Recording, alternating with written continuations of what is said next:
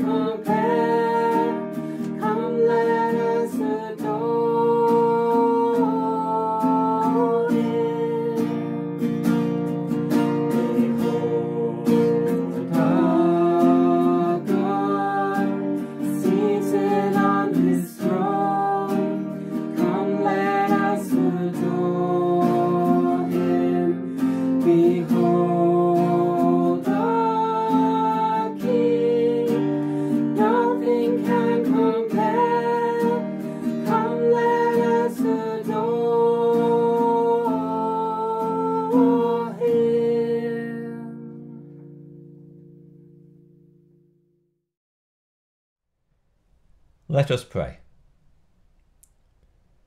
Lord, you are the sovereign God, the one who reigns as King of the universe, King of this world.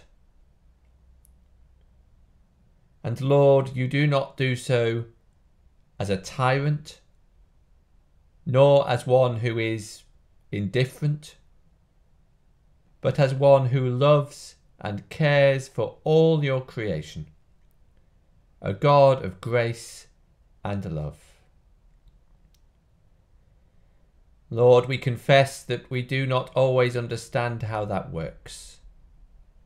We see things happening in this world and they don't seem fair.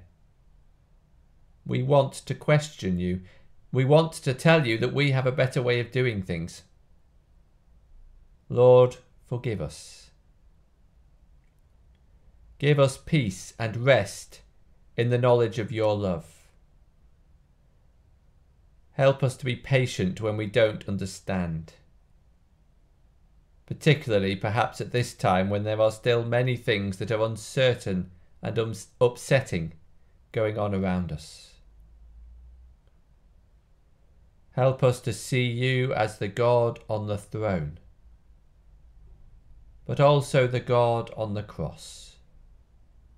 Jesus, who suffers with us and for us, and in that to know that you understand and share our experience of pain. Help us to trust you, even when our faith seems to be being torn beyond its limits. Lord, we thank you for the signs that you are at work in this world. We have prayed often for an end to this pandemic, be that by miraculous means or medical. And perhaps the two are not so far apart. Because we thank you that for a virus for which some questioned whether there would ever be a vaccine, we now have so many options for effective vaccines. We thank you for graphs that are all going the right way, case numbers, death figures, numbers in hospital, all declining at rapid rates and showing no signs of slowing down. We thank you. And we pray for your continued hand on our route out of this time of lockdown and into a future of hope. That quicker than many of us dared to imagine, this might all be firmly behind us. And Lord, whatever happens for the future, because if we've learned anything over these past 12 months is that we don't know what the future holds. But we believe that you do. And so help us to walk into the future trusting you, holding firmly to the hope that you have given us in Jesus.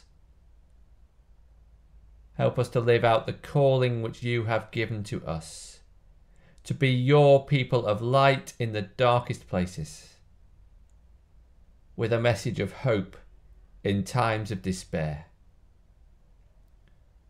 For we ask all this in Jesus' name. Amen.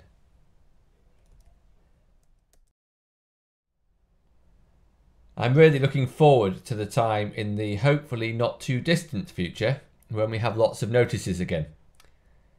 But there are a couple of things to mention. Our Crunchy Fairies are still active.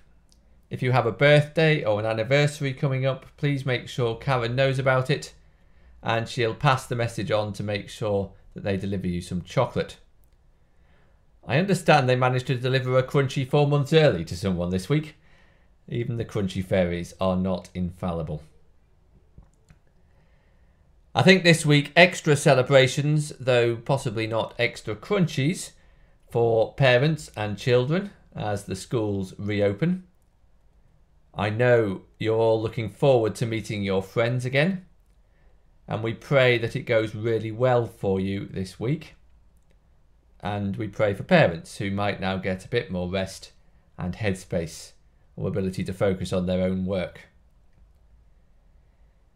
We're not allowed to get you children and young people together again for church activities yet.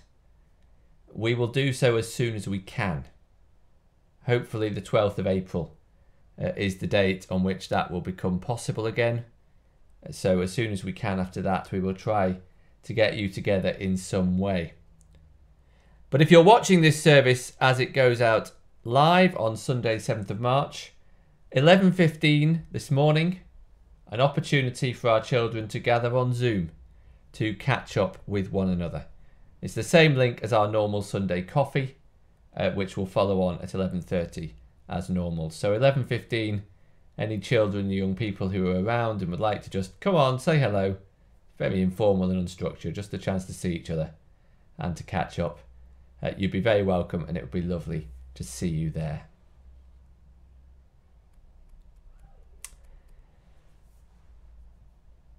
We continue in worship of our God who is on the throne, who is a God of mercy and love and compassion,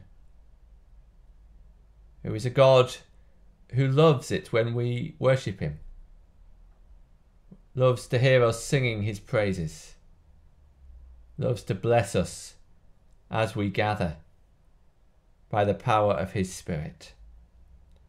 And so we're going to spend some time in worship of God now. Julie and Phil are going to lead us as we sing.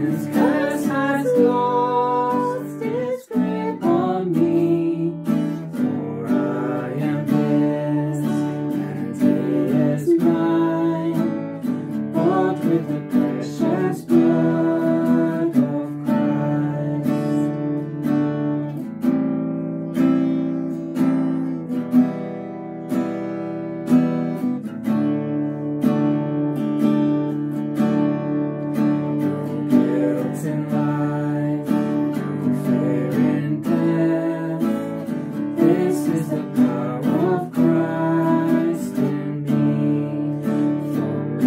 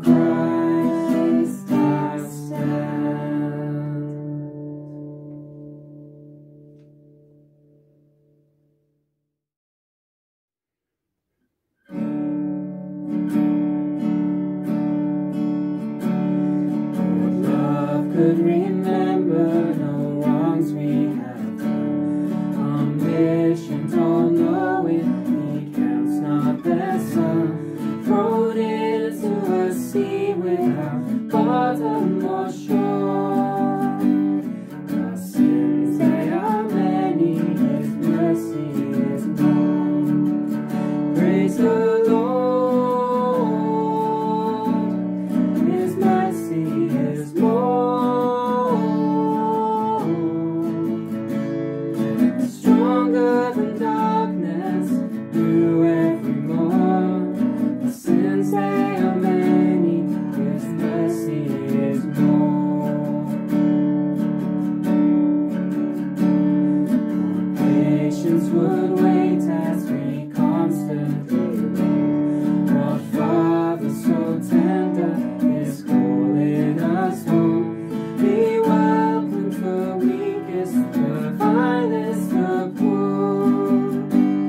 Our sins, they are many, His mercy is more. Praise the Lord, His mercy is more.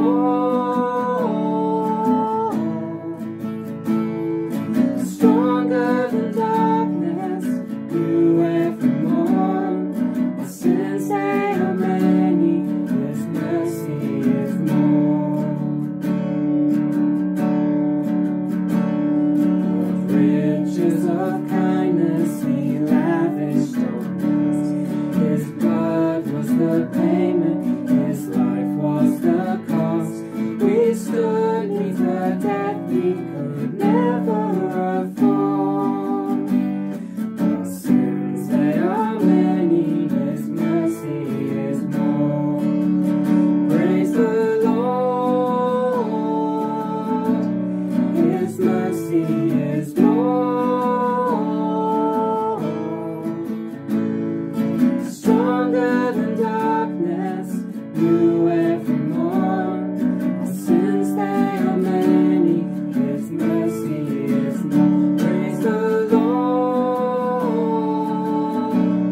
His mercy is more. Stronger than darkness, new every morn. Our sins, they are many, His mercy is more. Our sins, they are many, His mercy is more. Our sins, they are many, His mercy is more.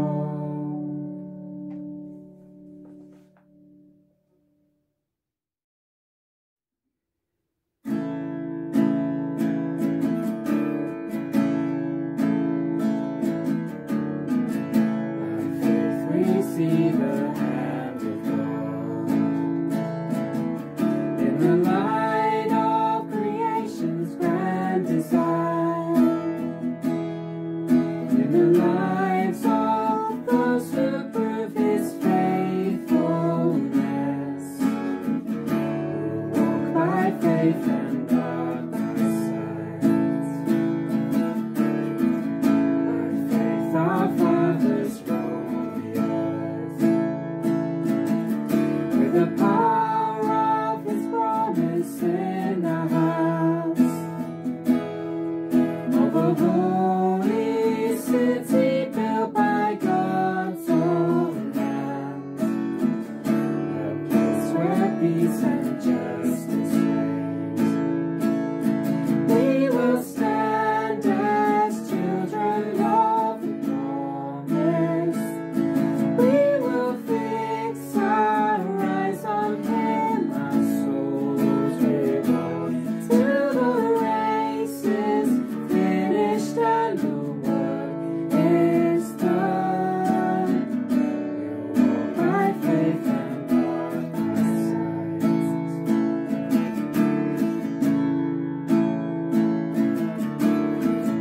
By faith the prophets saw a day when the long-for Messiah would appear, with the power to break the chains of sin and death.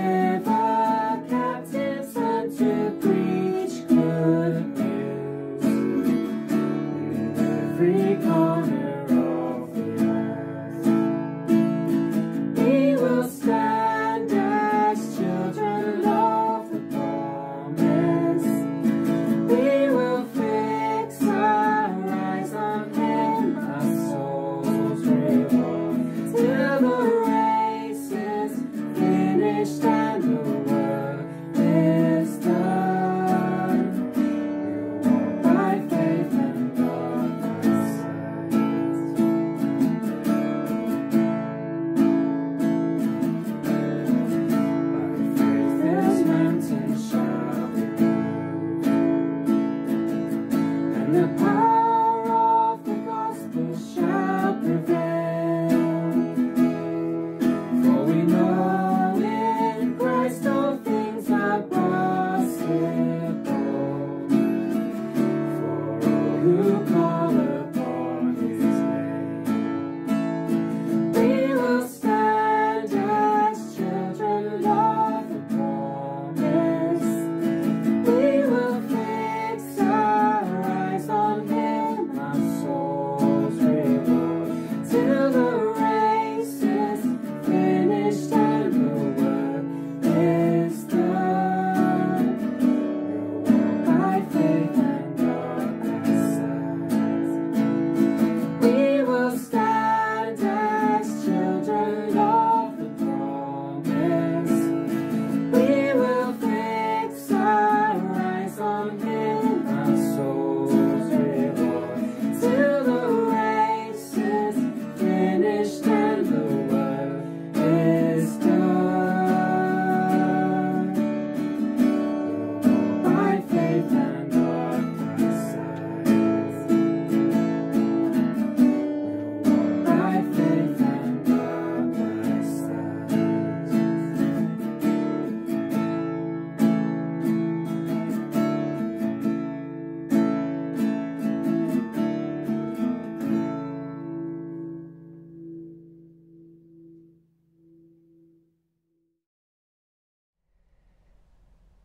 We're going to come now to a time of prayer. And I want to begin by sharing some fantastic news from this week. After a lot of time and effort from members of our congregation and from our solicitor, who was sending me messages at midnight last Sunday morning, we have signed the lease on the Armstrongs building. As of Wednesday, we are legally the tenants there.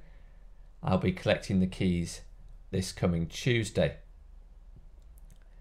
There's been a lot of efforts to bring this phase to completion, but there is a sense in which this is only the beginning of the journey. We're now moving ahead with plans for refurbishment and alterations.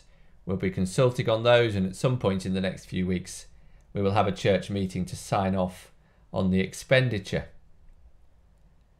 And alongside and around those plans, we will be beginning to use the building for our own purposes, to meet 4 times of worship, to meet with our children as we're able, and also continuing to put things in place for wider community use from the summer. So there's still lots to do. And I'm really excited to see what's going to happen in that building over the next few years. But for that building to be used most effectively, we need to keep praying. Because this isn't a building project, though we have to do some building work. It isn't a community project, though we very much hope it will be of benefit to the community. But this is a mission project. This is about us as Beverley Baptist Church knowing Jesus and making him known. And so Jesus needs to be at the heart of what we do. So we're just going to spend a bit of time now in prayer relating to the Armstrongs building and what might happen through it. Let's pray. Lord, we thank you again for this opportunity. We thank you for everything that has come together to give us the use of this space for a time, we hope a long time, for your kingdom in Beverley.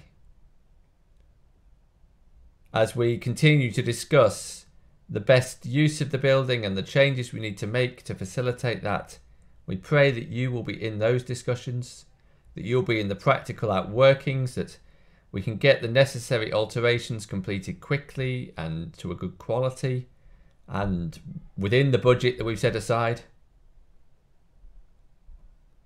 But all that is a means to an end, that we might have a space that we can occupy, a space where we can welcome others to come in and to share with us.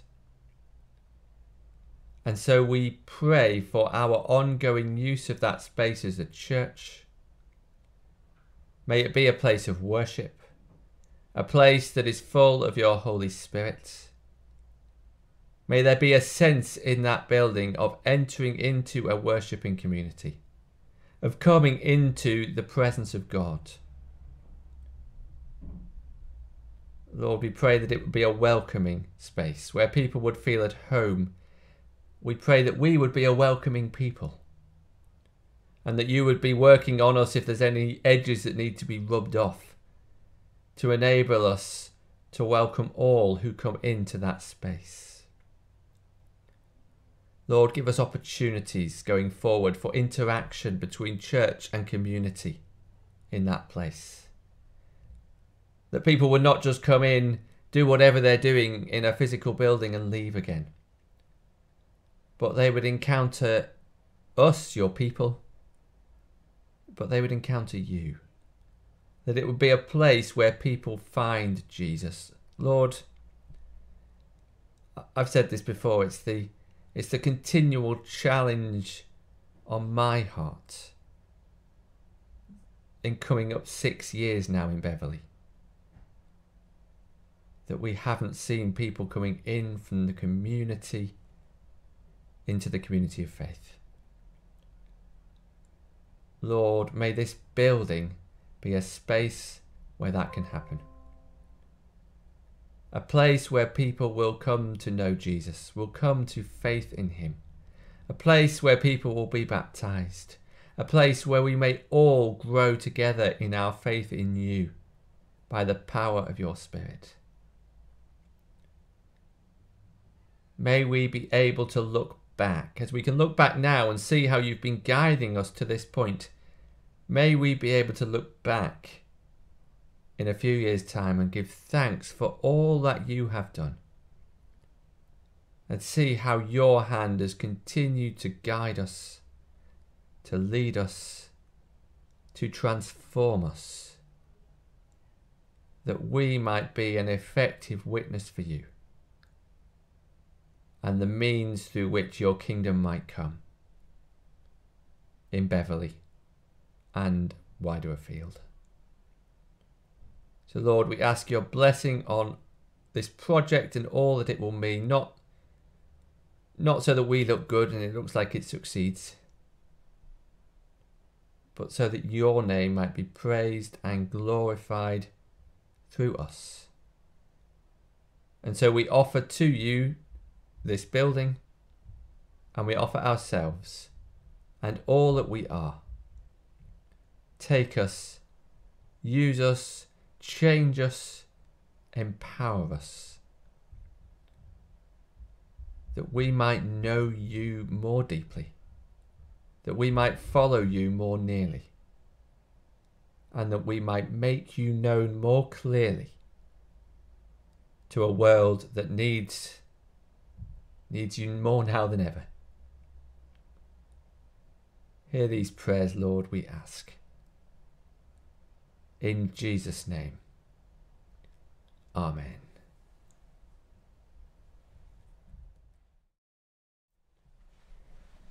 We're continuing our Lent series looking at the letter of 1 Peter.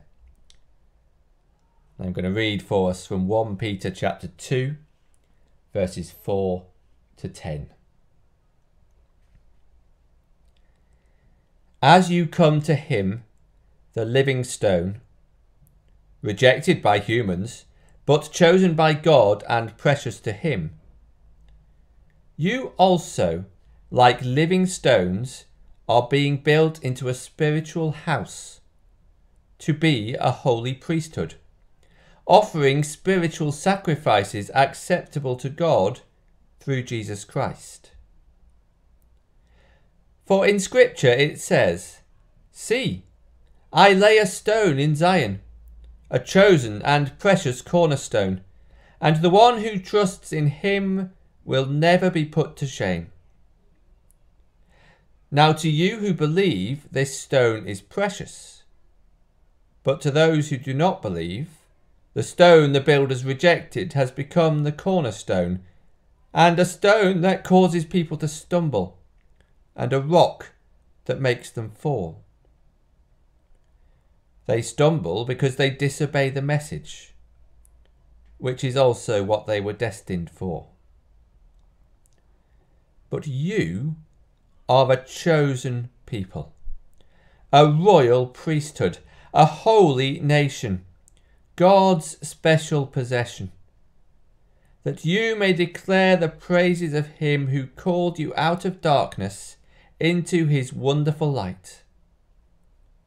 Once you were not a people, but now you are the people of God. Once you had not received mercy, but now you have received mercy. Lord, we thank you for your word, and we thank you for Steph, who is going to come to speak to us about this passage now.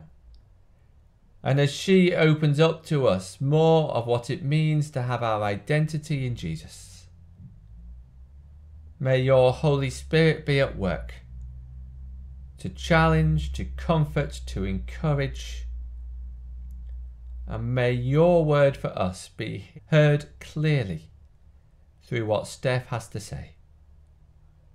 For your name's sake. Amen.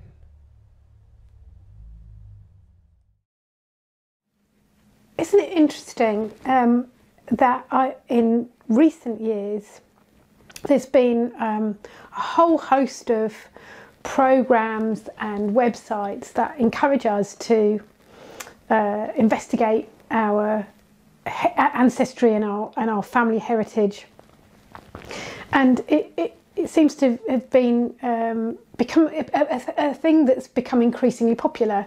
And I think one of the originators of this exploration, it was the BBC programme Who Do You Think You Are? And that's been going for a number of years, and was sort of a forerunner. And I personally find it a fascinating programme. They take somebody who is well known in our society today and take them on a journey into their family's past, and usually they investigate one or two key members of the family and find out a bit about their life. And at the end of the programme, the person who's gone on that family journey has an opportunity to reflect on what they've learned. And very often they, in their reflection, maybe refer to one or two people who they really resonate with and are really identified with. And maybe it's something about that person who's did a similar thing. For example, maybe they were an actor or they're very creative, and the person talking is an actor or a creative. Or it might be that they've been really impressed and proud of that past family member because of how they've managed to negotiate adversity or stand up against injustice, or something else that's obviously made profound impact on that individual. And it's really interesting that quite frequently different people will say how that has impacted how they then see themselves, and in some instances it's also been influential on how they then choose to live their lives going forwards as a result of the knowledge of where they've come from. And these programs seem to tap into this this deep heart cry almost of humanity to get to understand who they are and where they've come from. And it seems to be kind of this yearning and this desire seems to be prevalent in lots of cultures. So in different cultures, I think, probably come to terms with and investigate it in different ways. Some cultures revere and even worship ancestors and stay linked with their heritage and understand their identity in that way. And in our culture, perhaps we are we don't express ourselves in that way so much, but there's still that deep-rooted desire to understand where we've come from. And I suppose if we look at it from a Christian perspective, that's not surprising, because right way back in the book of Genesis, right at the beginning, Genesis talks about God creating all of creation and then creating this distinct group of creatures, human beings, who are distinct in that they are the only creatures in God's creation who are made in the image of God. And there's something about being made in the image of God that is really important in these particular creatures having a real distinct role in God's creation. And it's almost that God is saying, you've got to go and re-image me in the rest of creation. You go and recreate my image on my behalf. And there's that sense of God and humanity doing this in partnership. And, you know, in the early kind of chapters, Genesis describes God and Adam and Eve walking in the cool of the day. And there's this sense of relationship and them getting their sense of identity from that relationship with their creator, their father.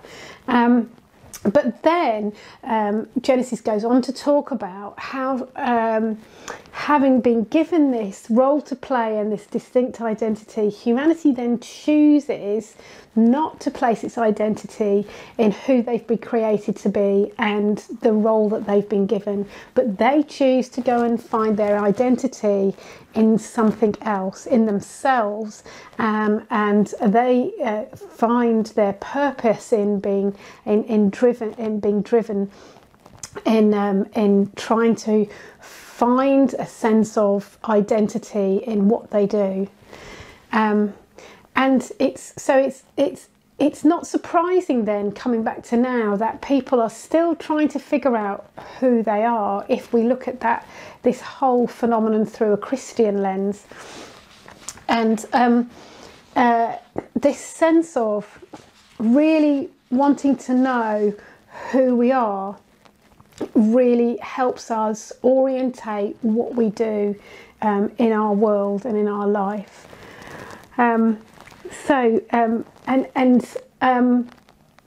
We try and find our sense of identity in maybe our career, our marriage, our children, our possessions.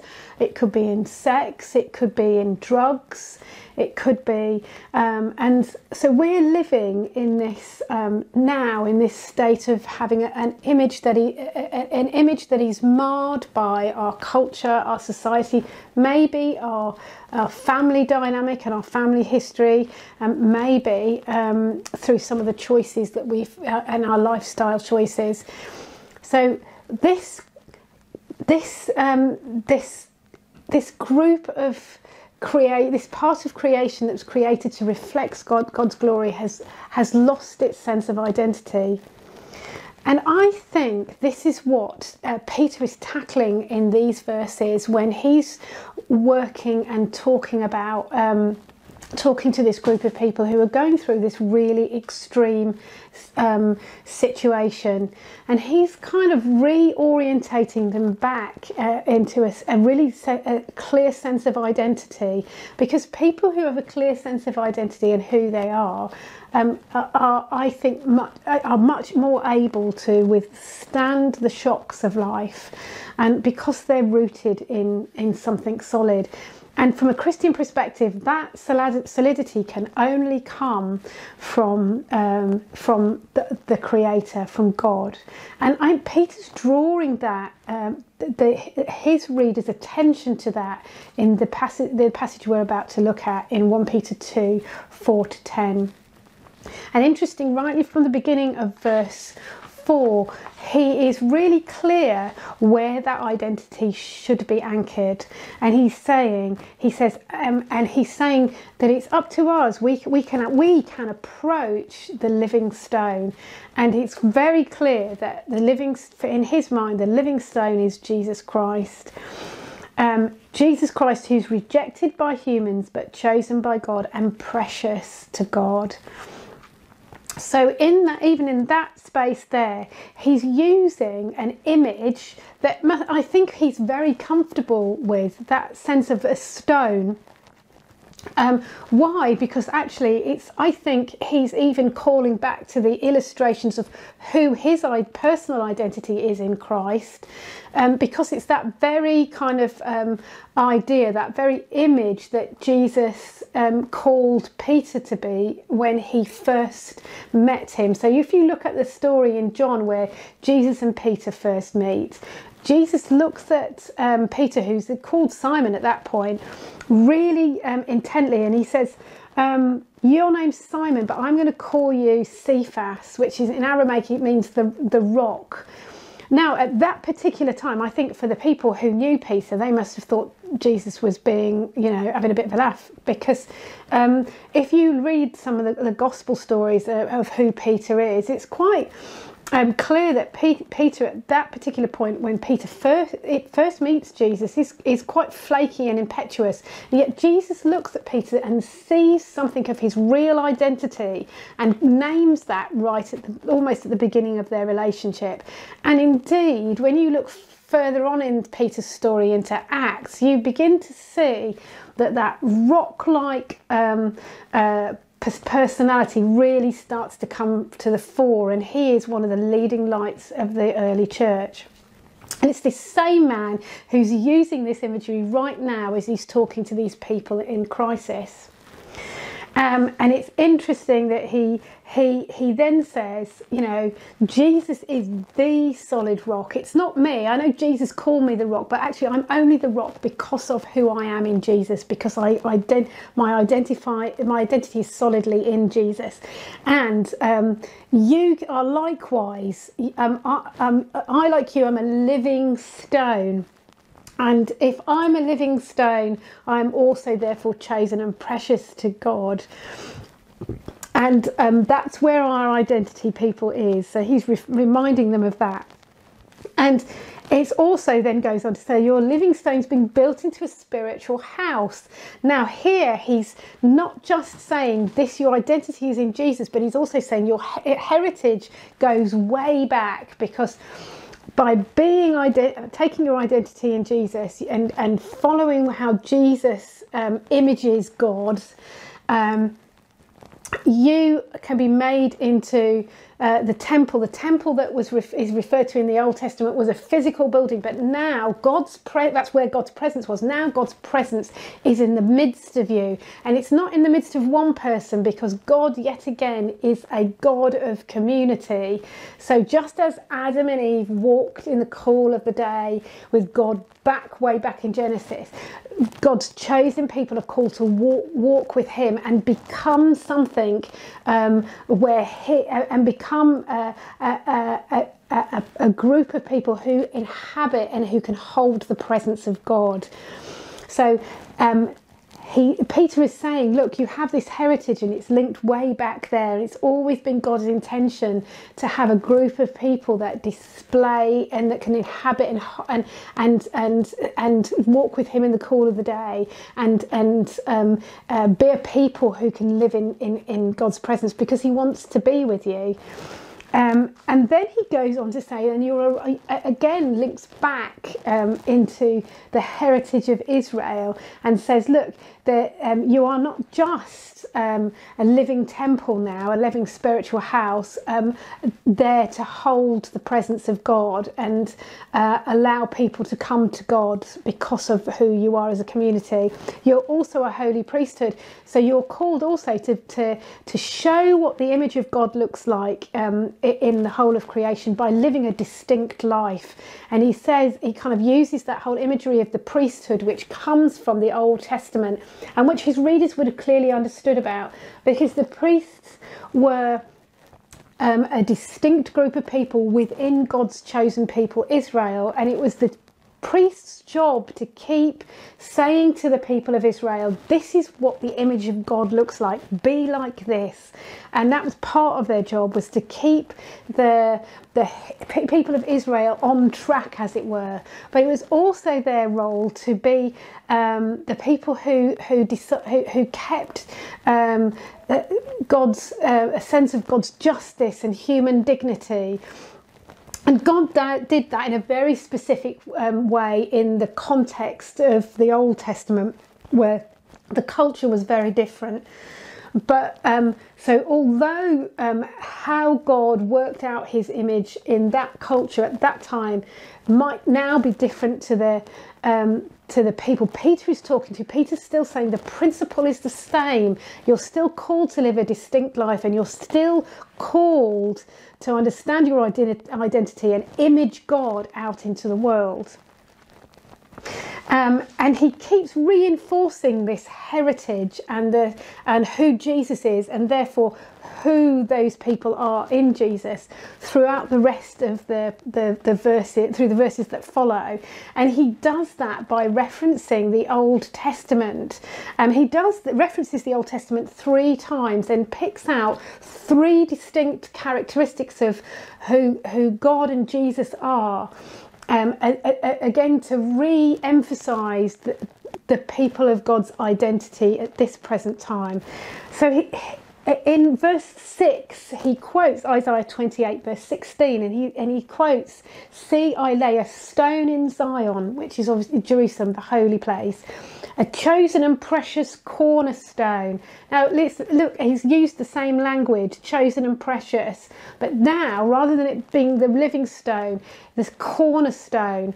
And it's this cornerstone, and the cornerstone, don't forget, is a key piece of holding a building or an arch up. And so it's the really important part of a building. So if these people have been built into a spiritual house, Jesus is the cornerstone of that spiritual house.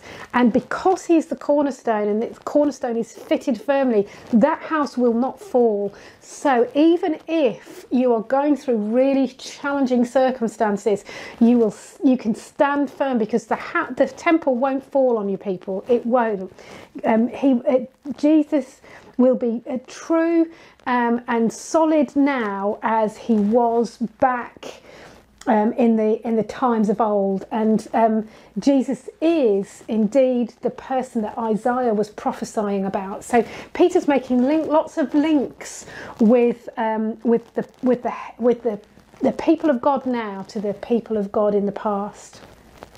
And then he moves on in verse 7, and he quotes Psalm 118. And again, he's also reinforcing here that some people will distinctly, very definitely choose to reject their identity in Jesus.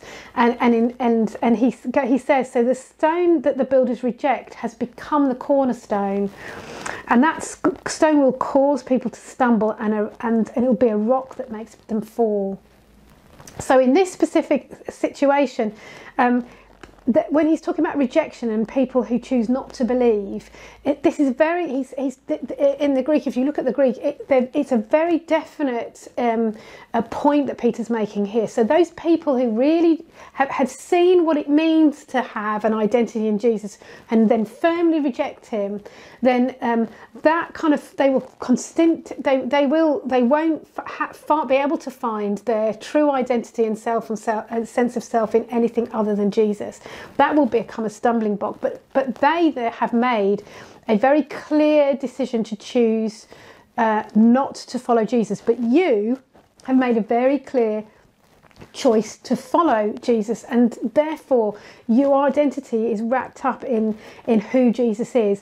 And he bangs home the point again by quoting Psalm 118, because it's the same psalm Jesus quotes about himself to some of the Pharisees who were rejectors of who Jesus was, and they couldn't accept that Jesus was who he said he was. And Jesus uses Psalm 118, and the Jewish people who knew the Old Testament, the Hebraic Bible, they would have understood the significance of quoting Psalm 118, because it was a passage that Israel used to sing in procession as they followed a king, as that king was about to be anointed and take his throne.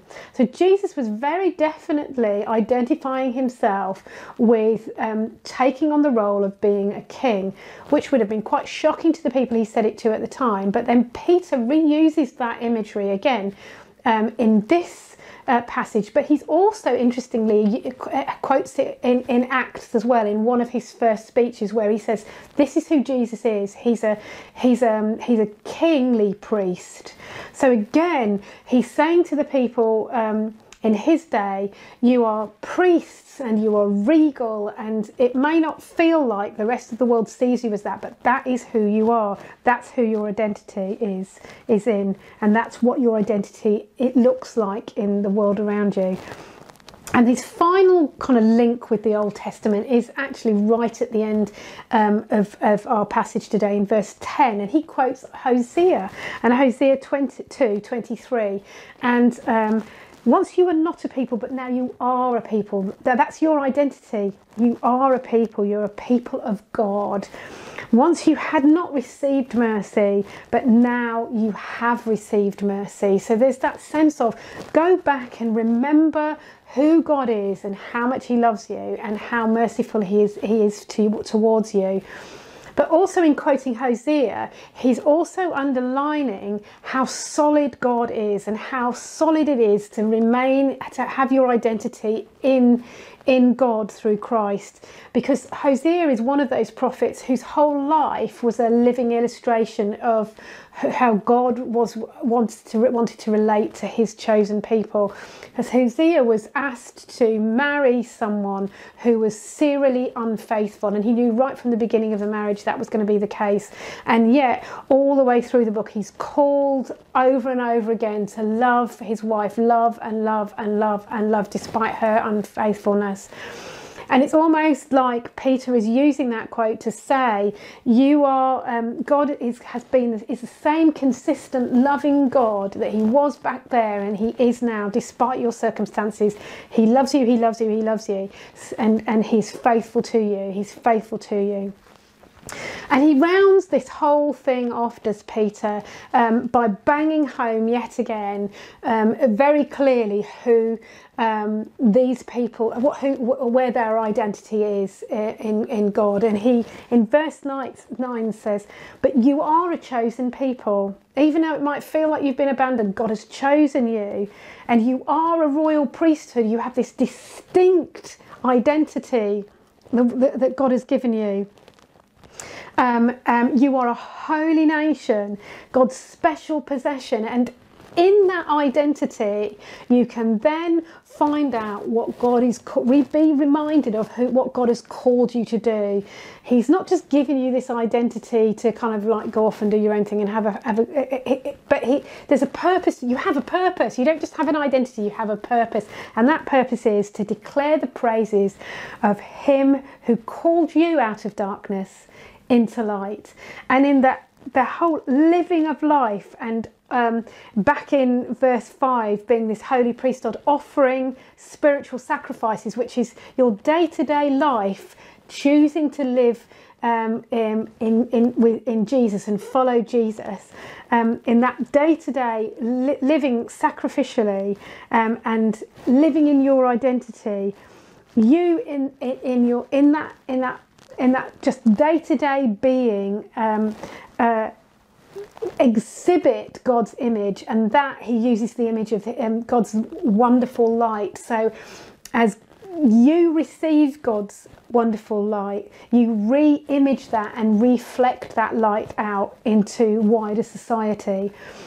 And so Peter's constantly calling these people back to, this is who you are, and therefore this is how you should be, and this is how you are, this is what you are anyway, this is how you do be, as it were, in the situation you're in. And once he, and in that context, he then goes on in the rest of Peter to talk about what that the distinctives of that lifestyle actually practically looks like in their context in that time. So we'll go on and maybe explore that in the coming weeks. But for us right now, I find that interesting to maybe take that role of that person who's just come to the end of their journey and who do you think you are, and to reflect back on what they've learnt about their history and their heritage, and see how that might impact how we then choose to mull over our identity and how that works out in how we live going forwards. And I think that may be a particularly pertinent conversation to have within ourselves and with one another at this particular time in our life at BBC, as we take on the Armstrongs building, something that we as a community have never done before. We've never managed a physical space before. How can that physical space help us better continue to be built into a spiritual house which holds God's presence? I'm not just talking about the physical space, I'm talking about how can that help resource us to continue to be built into a spiritual house. How does having the Armstrongs building, how do we work out being a royal priesthood, offering spiritual sacrifices in that context? And also, more importantly, in the wider context of how our wider society then grapples with the after effects of lockdowns and the COVID pandemic. And because in the coming months,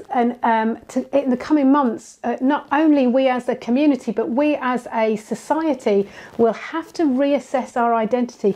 Who do we think we are in the light of the year that's just gone? And I think that we as the people of God have something to say into that situation, and in our specific context we have something to reflect back into the town of Beverley and the area around Armstrongs, it will be interesting to see in these coming months how we live in our identity, and how we reflect being a chosen people and a royal priesthood and a holy nation and God's special possession. And it will be interesting to see in this in these changing circumstances going forwards, how we then declare the praises of Him who's called us out of darkness into His wonderful light, and how we can then, in the knowledge of our identity in Jesus, how we can help effectively re-image that out into the places God has called us to be in this present time. As we were pulling this service together earlier this week, there was one obvious song that jumped out from the passage we read. And so we're going to close our service reminding ourselves of the identity and the hope that we have in Jesus, our cornerstone. My hope is built on nothing less than Jesus' blood and righteousness, Christ alone, cornerstone.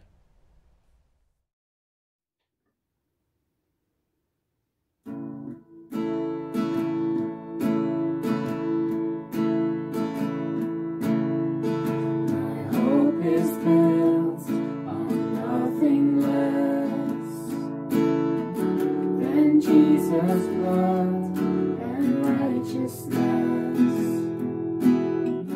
I dare not trust the sweetest frame, but wholly trust in Jesus' name.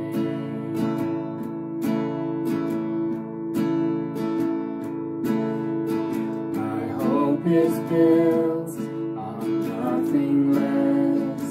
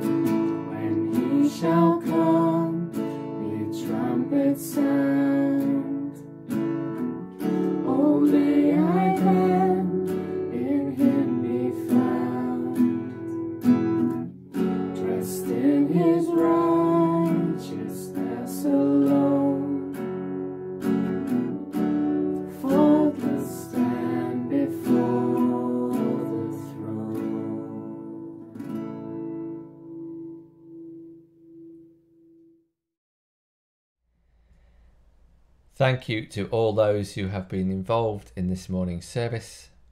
Thank you to Steph.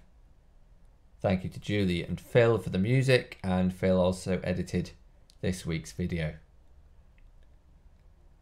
I look forward to seeing Beverley Baptist regulars on Zoom for coffee in a few minutes, and our children and young people before that for a chance to catch up. But as we close this part of our worship, I just want to read again one verse from today's passage to commission us as we go out into the world. You are a chosen people. You are a royal priesthood. You are a holy nation. You are God's special possession.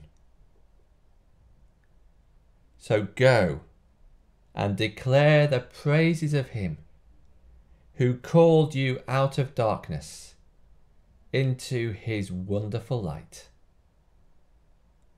Amen.